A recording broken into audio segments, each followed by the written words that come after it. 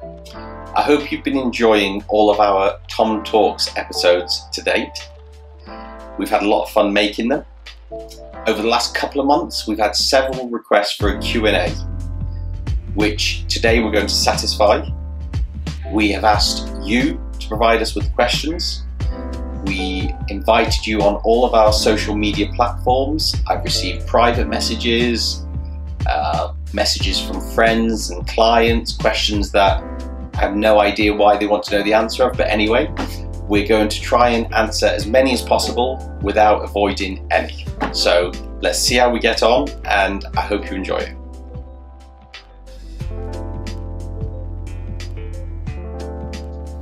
Our stock value really fluctuates. If you walked into the showroom today, I would imagine we've probably got, looking out in the showroom now, maybe probably north of £50 million in stock.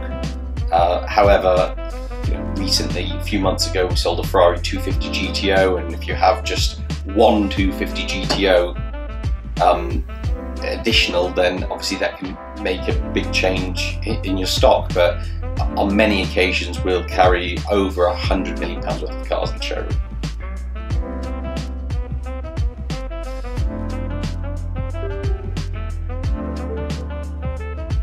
We don't really have that many competitors.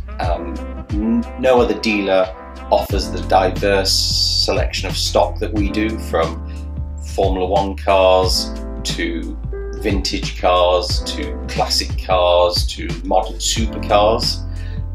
And also a big aspect of our business is that we buy 90 to 95% of our inventory, so which clients really appreciate, because it shows that we have faith and belief in the cars that we're selling, and also it offers a seller a very easy, hassle-free process of liquidating his car. It's a very valuable asset by just calling us up, and within a couple of days the car, we may have bought the car, paid him for it and collected it.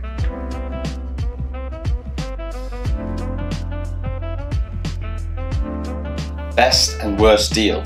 That's an interesting one. I'm not sure if I can answer best deal. I could probably tell you what the most fun deal was of recent times. I recall going to Japan, going to Tokyo to buy the delivery mileage yellow McLaren F1. That was only maybe a week after my wife had our third child, and she wasn't very happy me leaving her bedside to run to Japan for a couple of days, but it was a good experience, and it turned out to be a very good deal for the business. Worst deal, we've lost money in cars, we do lose money in cars. I don't ever cry over spilt milk. It was the right decision on the day when we bought it, and the difference between my business compared to brokers that we compete against is that we have skin in the game, and sometimes the downside to that is that we have to take losses, and when you're selling cars for sometimes tens of millions of pounds, those losses don't work out to 5 and 10 and 15,000. But I'm a big boy and I don't cry over spilt milk, and there's not one particular deal that is sore or springs to mind.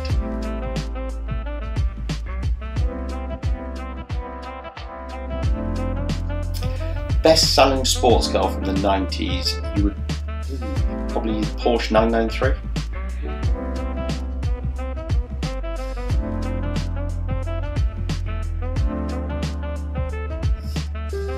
Well, first of all, not an easy question to answer, because we are not financial advisors.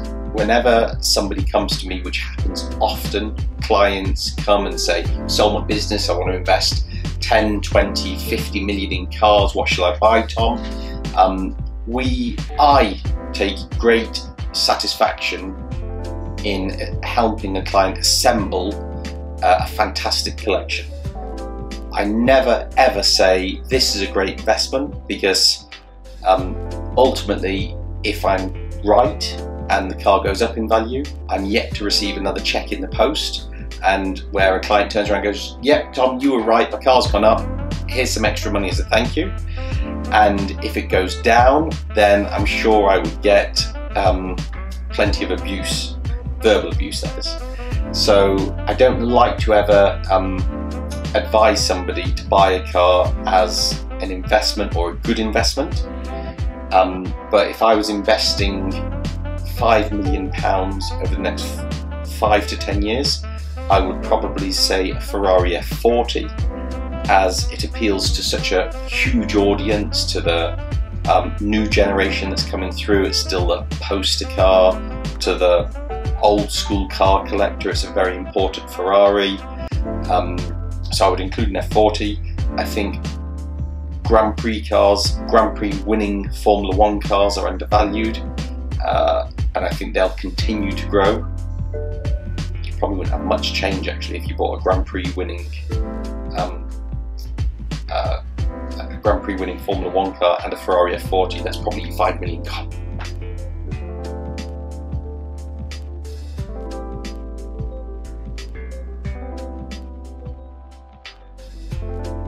Ooh, that's an interesting one.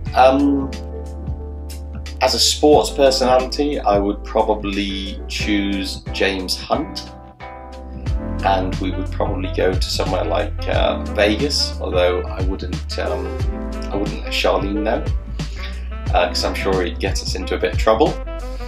As a business,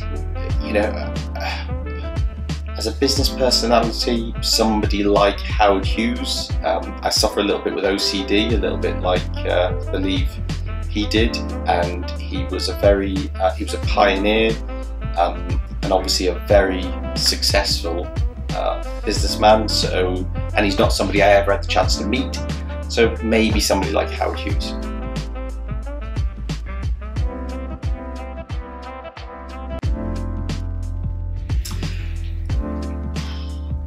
Do I want my kids to go into the business? I suppose I wouldn't be truthful if I said that I wouldn't have a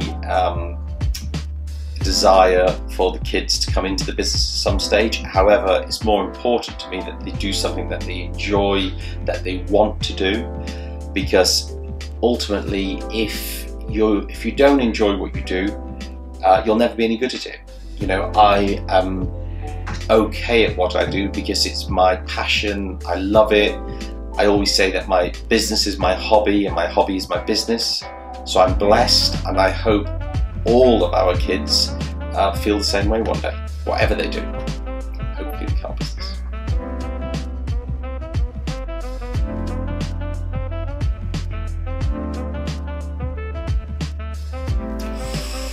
That's a difficult one. There's several cars still on the list that I would like to tick off before I hang my gloves up. What springs to mind? Maybe the 300 SLR Sterling Moss winning Mille Miglia car that's been owned by Mercedes-Benz from new. If the factory ever need the money one day and they want to sell some cars, I'd love to buy that, although I'm pretty certain that's not going to happen. But we won't give up. There's some fantastic Ferraris out there. Ferrari's my passion, and there's some fantastic Ferraris that I long to own. Some great, TR59. There's a couple of fantastic GTOs. There's obviously the P4. There's lots of cars that we have still got to tick off.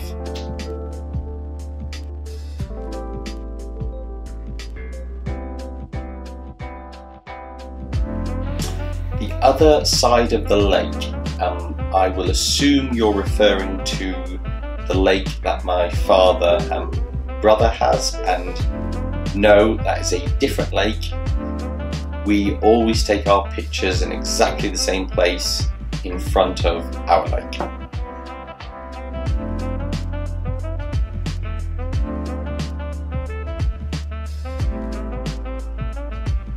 I think a Chiron is a very impressive car. The build quality is fantastic. However, the Veyron was the original, and I believe in years to come, the Veyron, I'm talking, maybe 20 years in the future, the Veyron, they only built 252 normal Veyrons, and I believe that they will be the most sought after cars to own. And they're still way undervalued. A Veyron, in my opinion, should be, a lot more money, but that's for another time.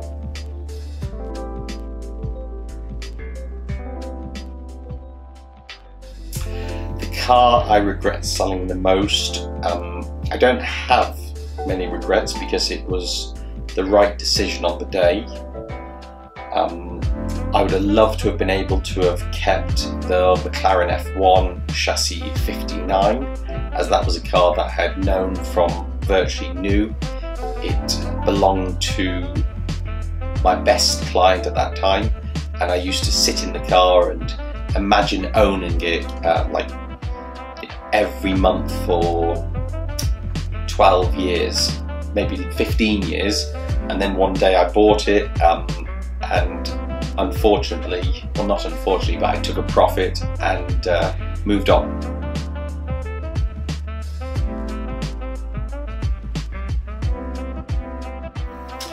Favourite holiday destination? I think my wife would probably say the Bahamas, and I'm not that fussed. I miss work whenever I'm not in the office. When I'm away for longer than a few days, I'm happy to get home. So, I probably like skiing the most.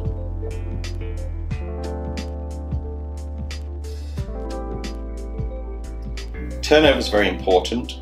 Ideally, we would like to sell a car the day we buy it and reinvest our money in more stock.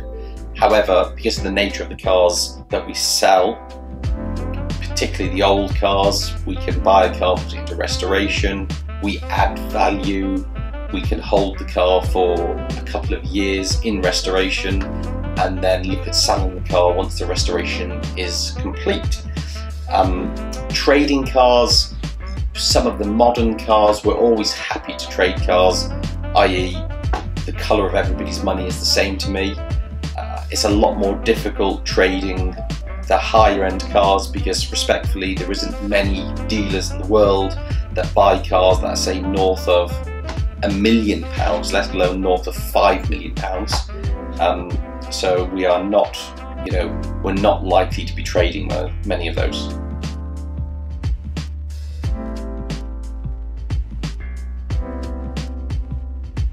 That's an easy one. Favourite watch brand is, of course, Patek Philippe. Any model in particular? I actually really like the 5990.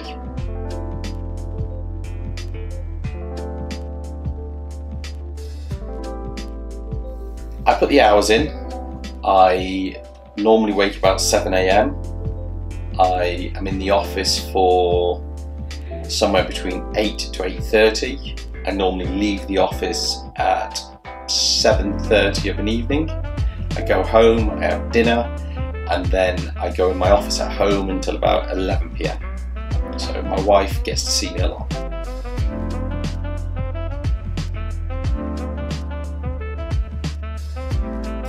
That's incorrect. I actually passed my driving test in a Ferrari 360 Modena. At the time, that was for insurance reasons. The insurance company, I don't know how it came about, but thought it would be better for my insurance premium if I passed my test in a car that I'm most likely to be driving, and that's how that happened.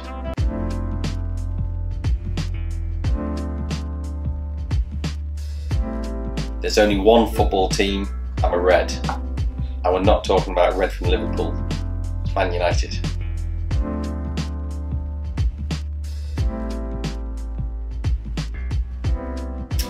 Ooh, dream 3-car garage. Ferrari 250 Testarossa, McLaren F1, Jaguar XKSS.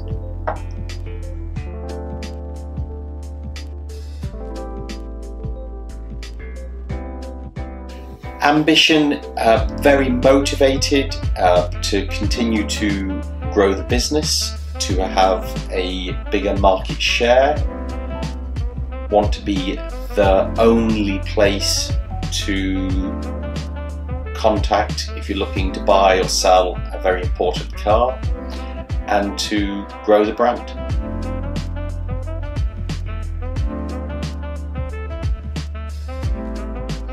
Poulter's car collection.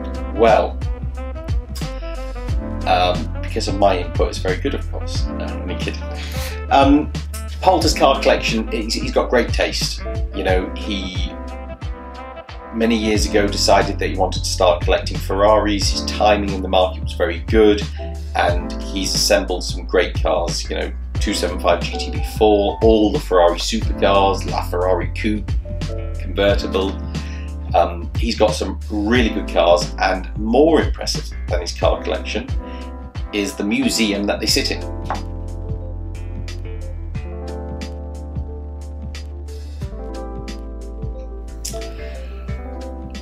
Again, I don't have that many regrets. At the time it felt normal.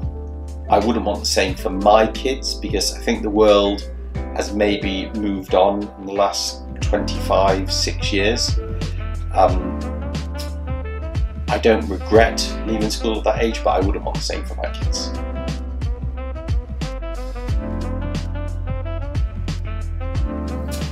Favourite modern supercar would have to be either a Pagani Zonda or a Porsche Carrera GT, for different reasons. You know, I love the Pagani Zonda aesthetically. I think it's a beautiful car. If you gave a child a pen and paper and asked them to draw a supercar, they probably wouldn't draw a Zonda, but they would radical shapes. And you know, I think a Zonda is, it looks like a supercar, and that's how supercars should look.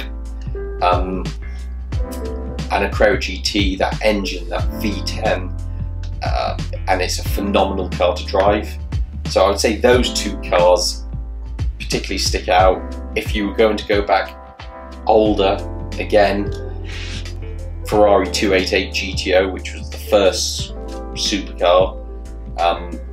You know, I love a Ferrari 288 GTO.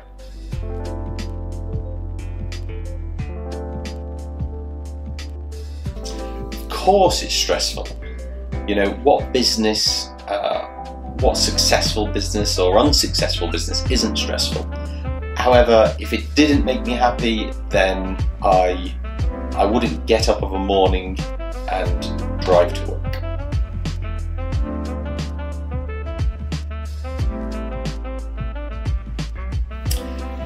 If I wasn't a car salesman, I would envisage I'd still be selling something else. If it was boats or planes, I'm a salesman at heart.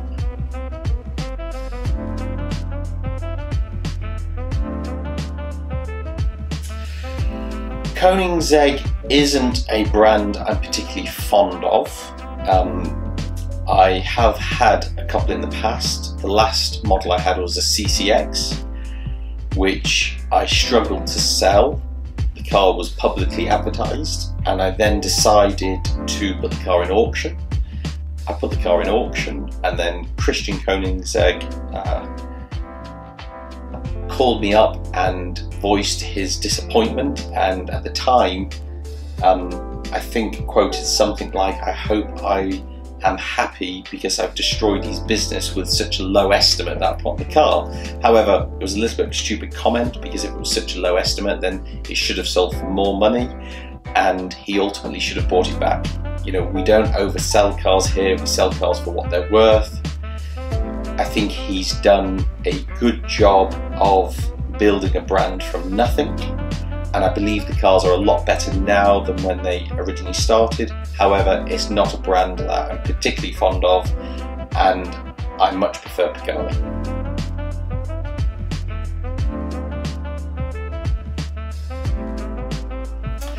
Hamilton, Schumacher, Senna or Lauda?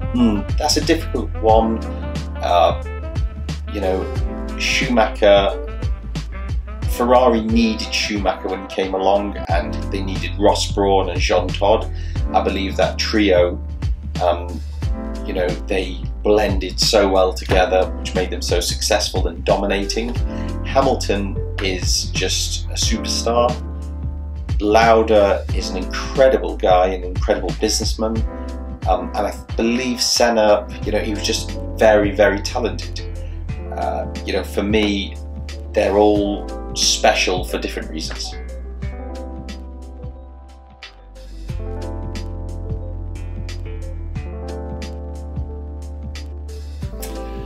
Well, my father and I were partners from when I was 16 years old, and then later my brother came into the business and was a full partner. It was a very successful business. Year on year it grew, and for me, since about 2007, I was concentrating most of my time. I had a real passion for classic cars, and I was dedicating a lot of time towards it. I saw an opening in the market, which I thought was a great opportunity for us. My father was never interested in old cars. He doesn't really like cars. For him, it's a business. It's a ways and a means to make money. We worked very well together for many years, and then it just felt like it was the right time for me to split away and set up my own enterprise that was really totally customized around me and concentrated on the cars that I was particularly interested in.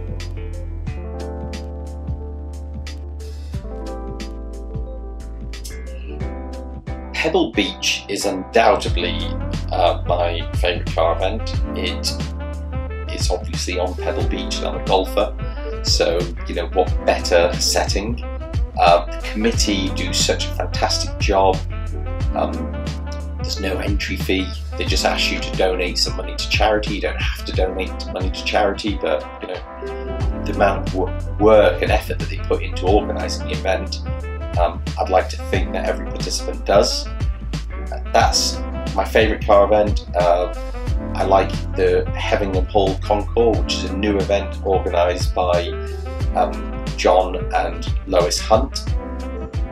They based down in Suffolk. They do a fantastic job. The kids love going to it. We missed it for the first time last year, but that's also a great event. I like the Concours d'Elegance that's organised. It's at Hampton Court Palace, but organised through Buckingham Palace, and Prince Michael of Kent is the patron. That's also a great event. And Villa d'Este. Villa d'Este is on Lake Como. It's just beautiful. I enjoy it, my wife enjoys it, my daughter enjoys it. The setting, the cars, the whole event is 5-star.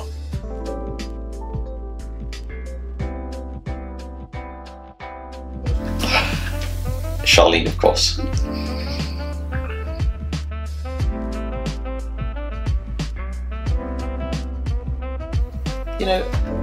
Auctions, there's Gooding, there's RM, Sotheby's, there's Bonhams, which would probably be the 3 leading auction houses. They all do a great job. I do business with all of them. They're all good people.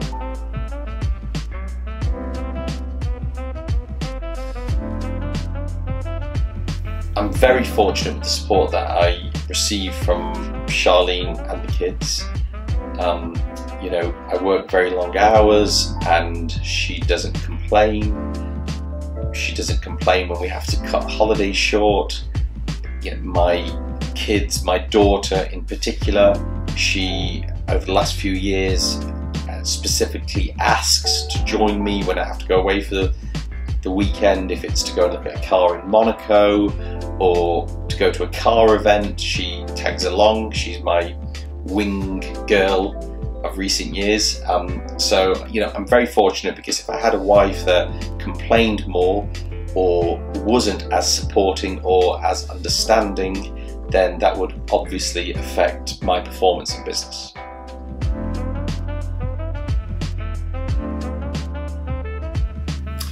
LaFerrari.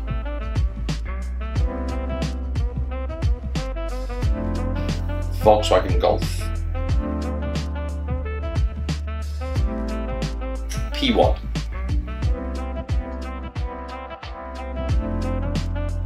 Pro GT.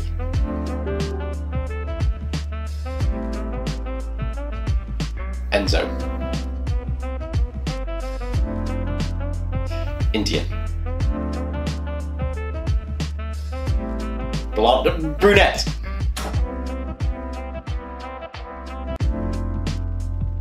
You know, I bought and sold a lot of F50s over the years. The last F50 we had was earlier on this year. We actually sold the car without advertising it. You know, I bought a delivery mileage car, the lowest mileage one in existence, a couple of years ago. We've sold probably half a dozen F50s in the last half a dozen years. It's not a car that I love as much as an F40 or a GTO. They've never been as loved as an F40 or a GTO. When they were new, they actually went down. They were under list for a long period of time. They were actually an F50 and an F40. There wasn't much difference in them for many years. You know, I think an F50 is overvalued at the moment. I think an F50 will probably deservedly come back a little bit in the next 12 to 18 months.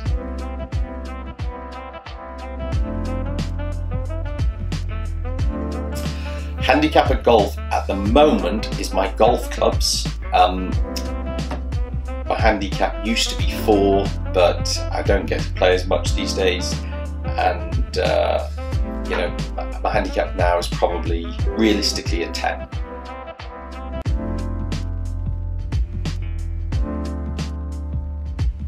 The LFA is quite a quirky car. It wouldn't surprise me if in 10-15 years time they became very sought after. They're not a car that has ever been that loved to date, but you know, it wouldn't surprise me if that's a car for the future.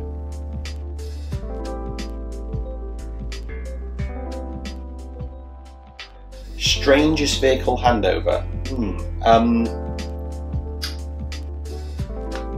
I don't think I've ever had that strange a vehicle handover anywhere. I mean, I recall last year we sold a McLaren F1 to a client in America, and he wanted to hand over at Monticello racetrack just outside of New York, which I was very much up for and excited about. So I got straight on a plane. Car went straight to Monticello, I went straight to Monticello, and we had a great day and drove it around the track all day.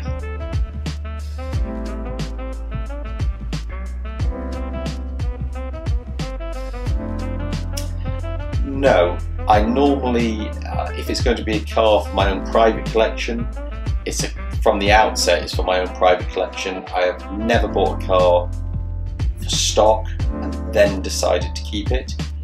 And in this profession, you can't afford to get too emotionally attached. At the end of the day, it's my business. You know, we buy and sell cars to make a profit, and you know, we deal with so many fantastic cars that when you get them in, you read their history files, or you have an understanding for how special that particular car and chassis is, that it would be so easy to fall in love with it and think, oh, I'm not going to sell that, and I'll only sell that if I get a stupid price. But that's not what the business is about. I'm a realist. We buy a car for X and we sell it for Y and move on to the next deal.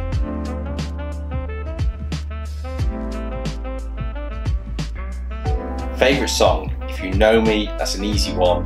Mac the Knife.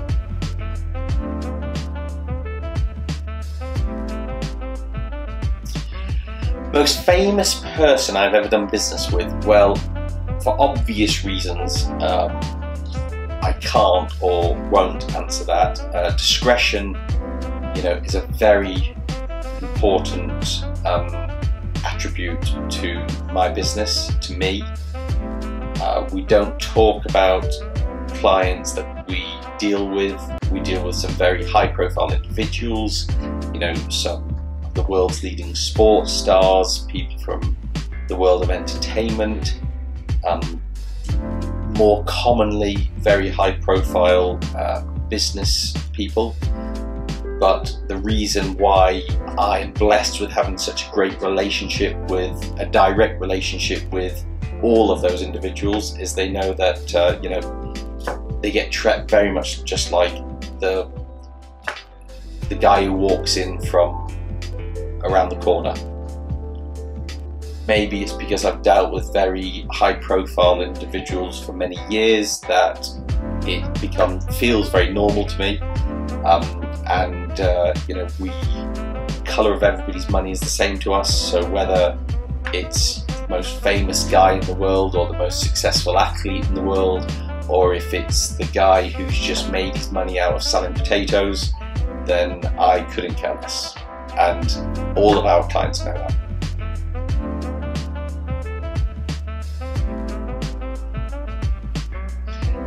Favourite member of staff? I don't have a favourite member of staff. You know, I treat them all like my extended family.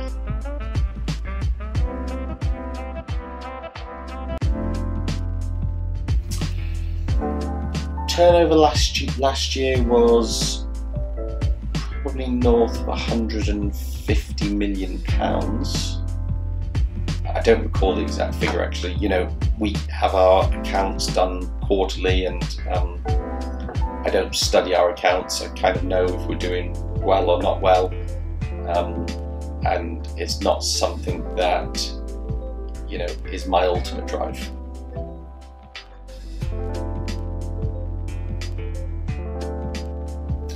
Oh, the Williams F1 experience was fantastic. Firstly, Williams themselves, Williams Heritage Department, what a fantastic job they've done of the 2 days we had there. You know, all the crew that came down to Jerez.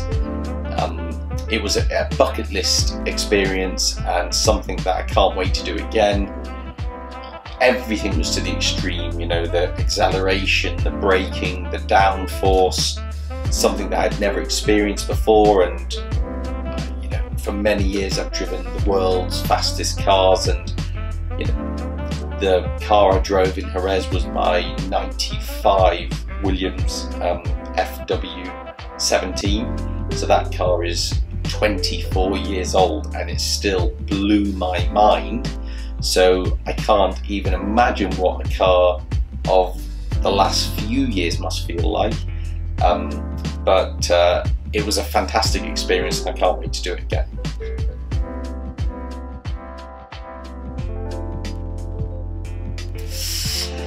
Lowest round of golf, I have shot 5 under par gross a couple of times. Probably, you know, I shot it once around the Grove golf course, which was probably maybe my best round. I also shot 3 under par around Hollingwell. That was also another very good round, but that's long in the past.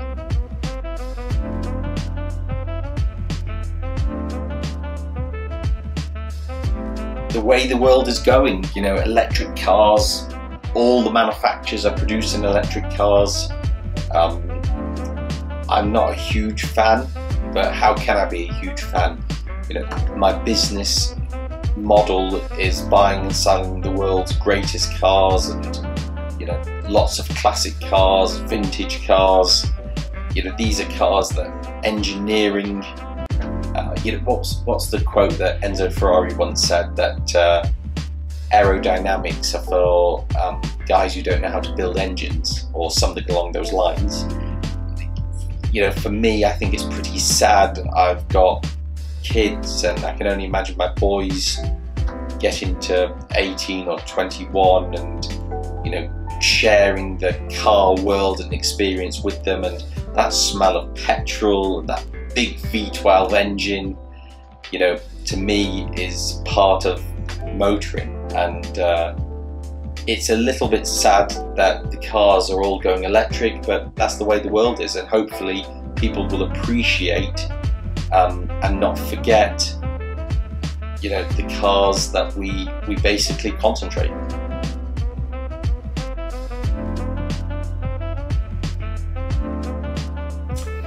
One last meal. I love food. What would it be? I would probably have smoked salmon to start. I would probably have beef Wellington for main course, and I would have vanilla ice cream and fresh strawberries for dessert.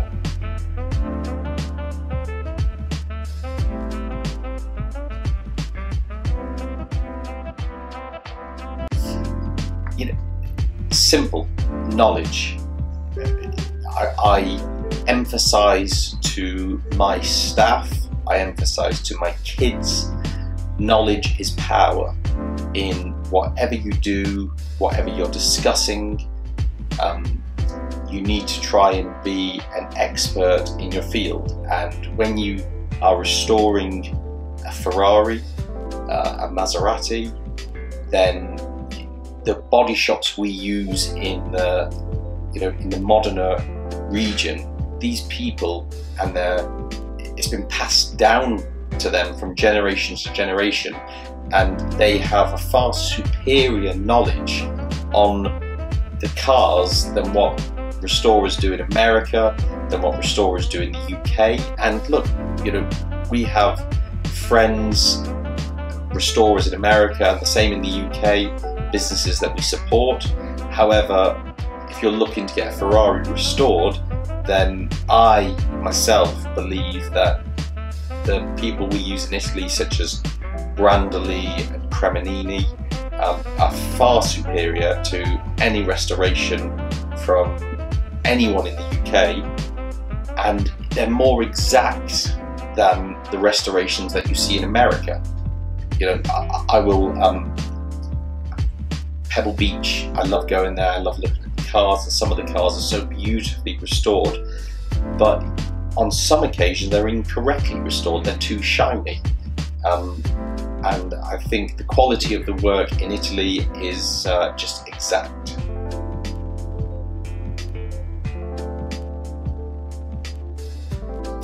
I barely speak English, barely, so no, I don't speak any other languages.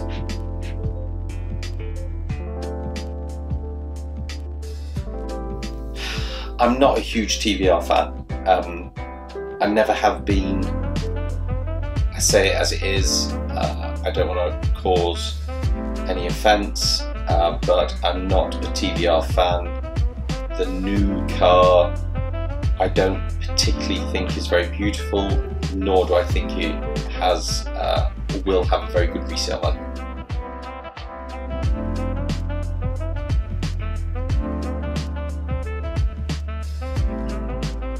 This is a difficult one because, when I look at the cars that we have in stock at the moment, we have so many fantastic cars. We have so many cars with such amazing provenance, and they're all special for different reasons. We have cars with race history, we have cars with special ownership history. We've got Prince Michael of Kent, Aston Martin V8 Vantage Volante POW, literally on the showroom floor.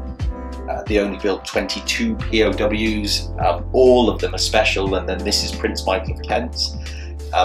So that's a great car. I can't think of one particular car that stands out because we have so many great cars with great histories.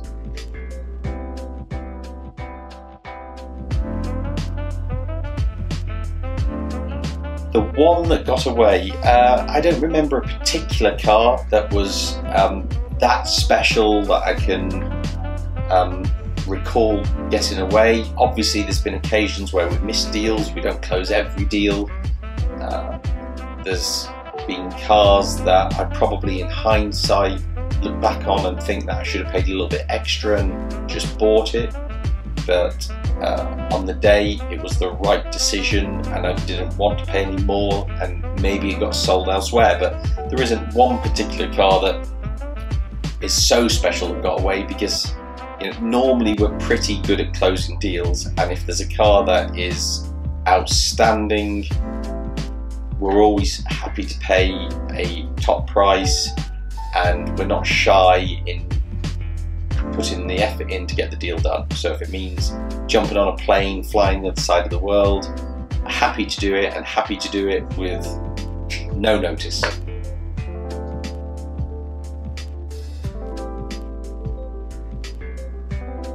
Do I speak to my father? Yes.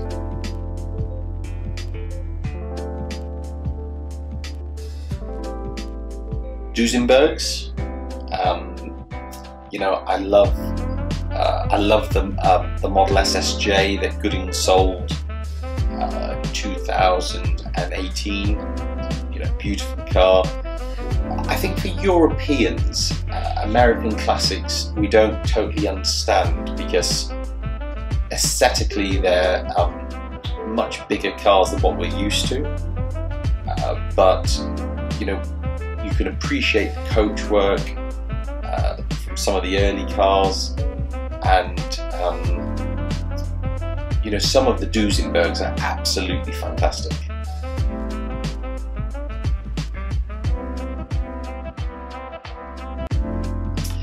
The best V12 modern Ferrari 550 onwards, I would have to go with a Ferrari 599 SA Aperta, because it's basically a Ferrari 599 GTO with the roof without a roof.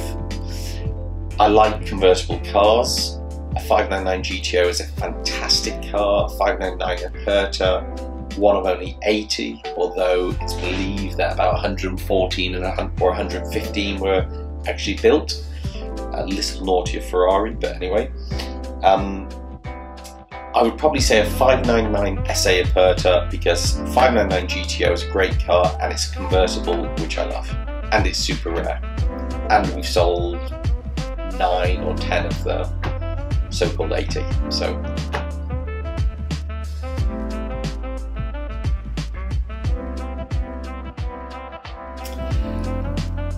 I don't particularly like a Porsche 996. I think it's the weakest of the 911s. I think a 993 for me.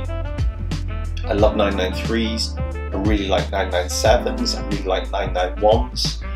996s don't sell particularly well. They're not as valuable as some of its siblings. In the future, there's certain cars, the GT3 RS 996 already commands, quite a high price. I don't think they're ever going to be as loved as much as a 997. But will there be a future classic? Isn't everything going to be a future classic when we get another 25, 30 years on in time?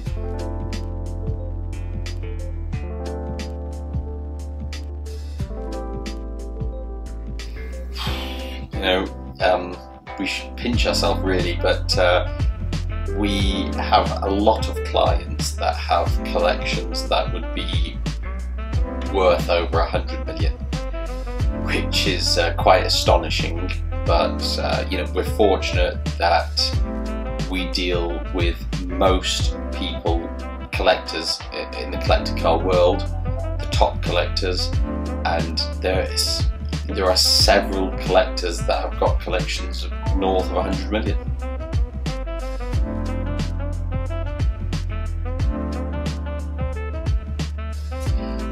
Cars went up a lot from 2010 until 2015. We saw a huge amount of growth. They were the best performing alternative asset class. Outperforming gold, art, and because of that, cars, a lot of cars have been realigned. Their prices have softened, have come down. Cars went up that probably there was a lot of cars that went up more than they deserved to go up because of their production numbers. The top of the tree cars, the Ferrari 250 GTOs and 250 Testarossas, and particular cars of importance, cars that were unrepeatable, they haven't been affected. If anything, they've gone up even more and continued to rise over the last 24 months.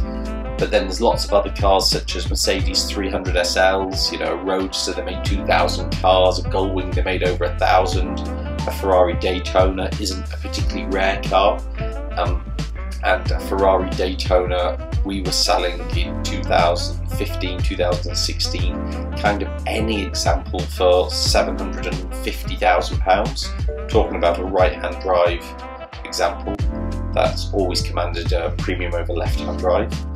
And now we have probably the finest right-hand drive example in our showroom at the moment for sale that we're asking $575,000, which shows a huge softening. And now I believe it's a fantastic time for people to buy cars. A lot of these cars, where they've come back in price, I support, and I think it's a good time in the market for people to buy.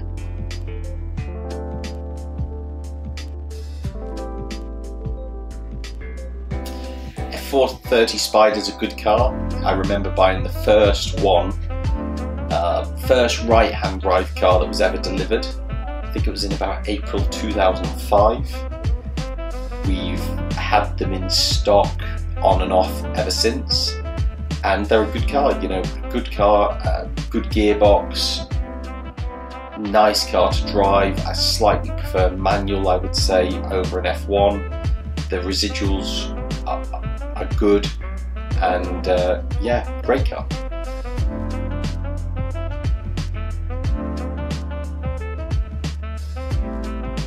Best gear change in a car? Off the top of my head, 250 GTO.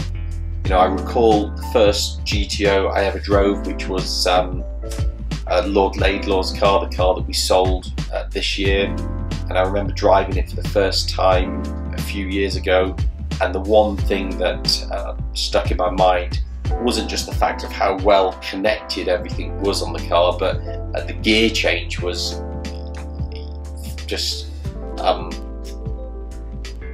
pleasure, just a fantastic experience. You've got that open gate and clunking it from second to third or third to second. That's something that sticks in my mind.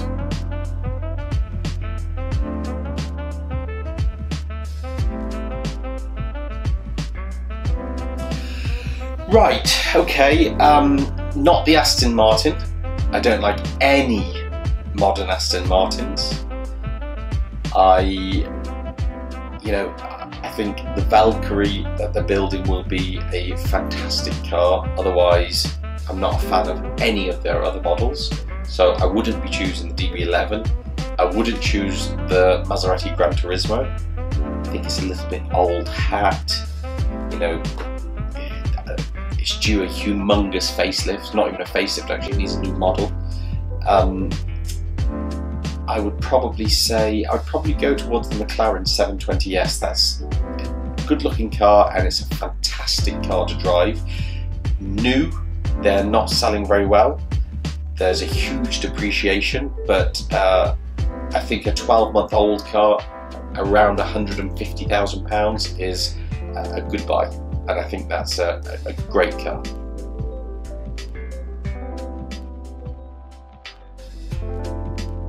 The first car I ever sold was a Porsche 911, and I was 11 years old. I was in my father's showroom, and an existing client walked in. My father wasn't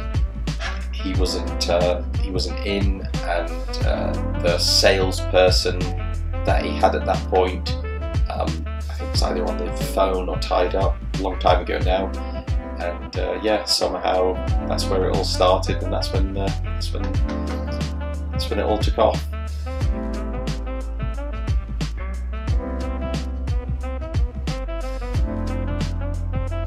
I love all of my own cars, but I have a real soft spot for my Lamborghini Miura, the orange car.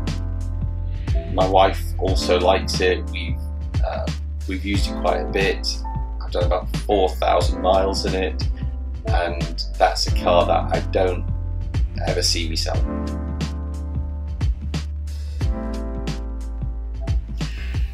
I voted for Boris. I voted for Conservative. I think Jeremy Corbyn is a communist. I think he will or would have ruined the country, bankrupted the country.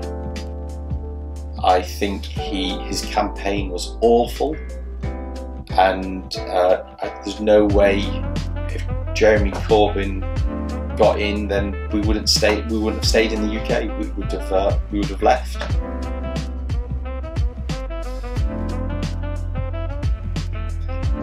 The GTO tour. How did it come about? I recall chatting with Ian, my friend Ian Poulter. We were talking about doing a car rally together, which we've spoken about for a few years. We were then talking about doing one with our wives. We then said, let's invite some other like-minded individuals. He has a 288 GTO, I have a 288 GTO. It was the 35th anniversary of the model. There'd never been a rally dedicated to a 288 GTO before. We thought it would be quite cool to put the very first one on, and one thing led to another, and that's what we decided to do it together. We had a great time, by the way. It was, I've done the Mille Miglia, the Colorado Grand, lots of very good car events, rallies, and I tell you, I really enjoyed that event this year. We were in some beautiful locations, staying at the most fantastic hotels. We had 10 fantastic couples that I would choose to go on holiday with anytime in the future, and we had a really good laugh for 4 days. Our next event is going to be in 2021. We're going to announce the model, but it's not going to be a GTO. It will be another Ferrari though, so watch out for it.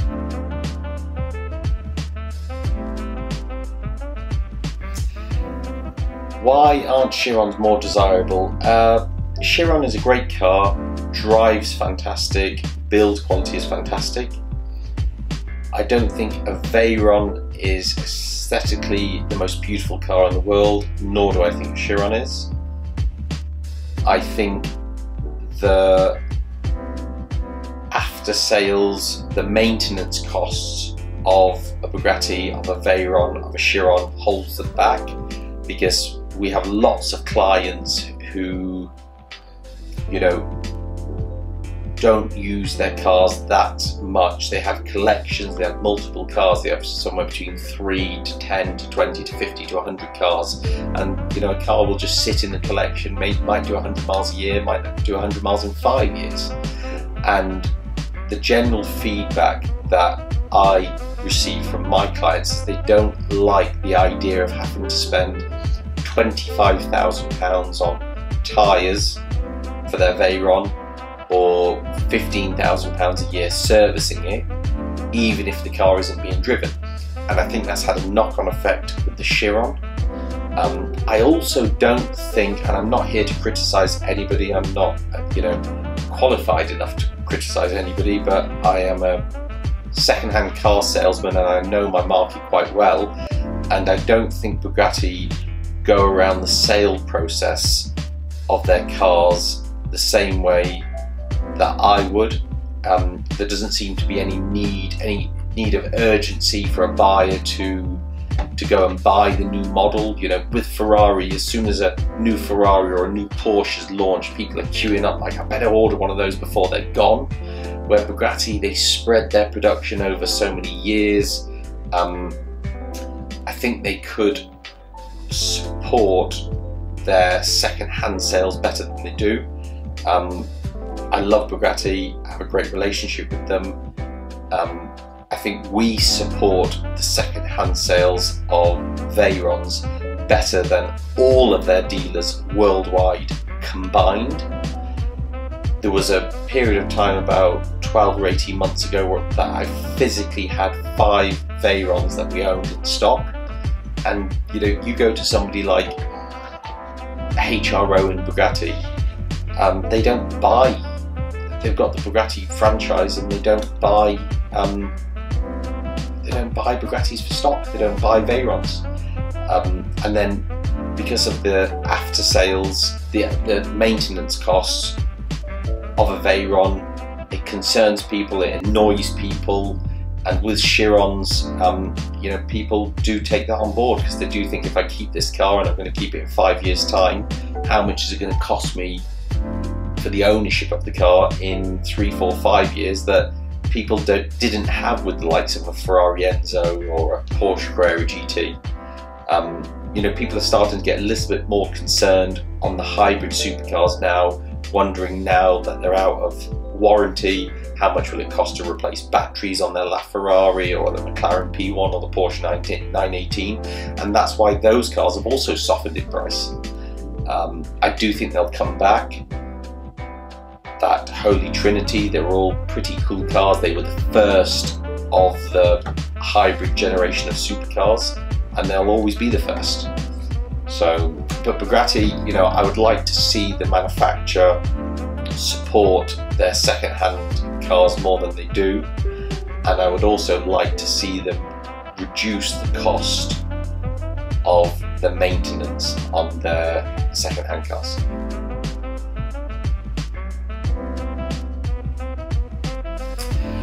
Opinion on Pagani. I love Pagani. Love Pagani. The first Pagani I ever bought was a C12S. I'm not even sure if it was a normal C12, actually. It's gone back a long time ago, and I sold it for I think I paid 210,000 and sold it for 240,000, and thought I'd done particularly well. And that same car today is probably, £3 million. So that wasn't one to look back on. Pagani, though, the Zonda is a fantastic car, one of my favourite modern supercars, and I think that's a car that is probably a $10 million car one day, and maybe not too far in the distant future, maybe within 5 years. It's probably only second to a McLaren F1 in desirability in a modern day supercar.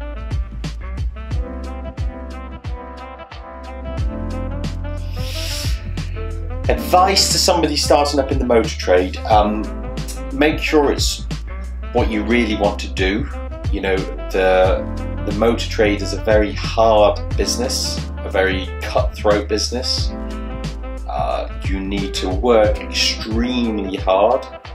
You need to stay extremely honest, because your reputation is everything.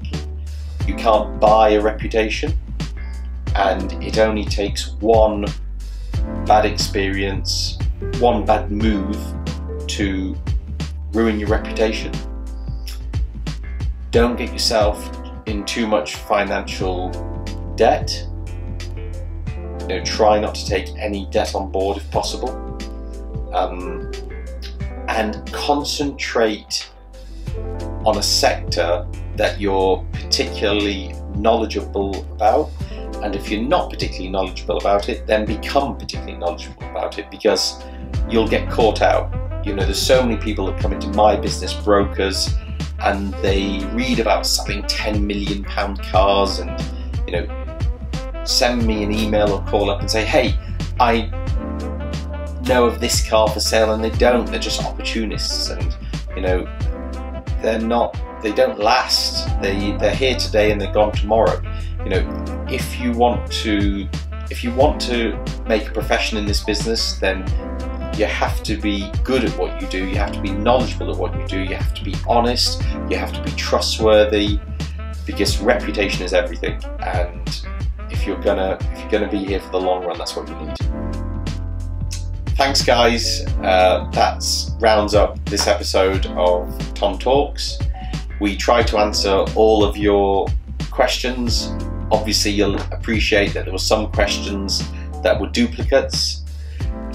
We didn't avoid any questions, and you know, I'm very transparent and my answers are my answers. So hopefully you enjoyed it, and next time we'll be back to the cars.